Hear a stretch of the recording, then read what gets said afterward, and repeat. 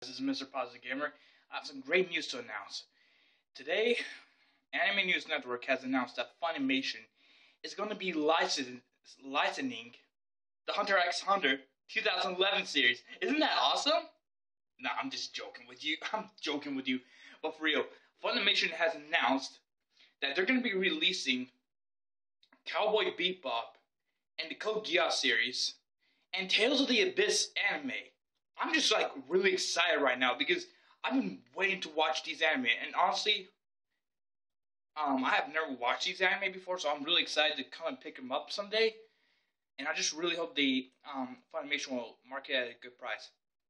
Well, this is all I have to say to you guys, and I hope you get this message. Peace out.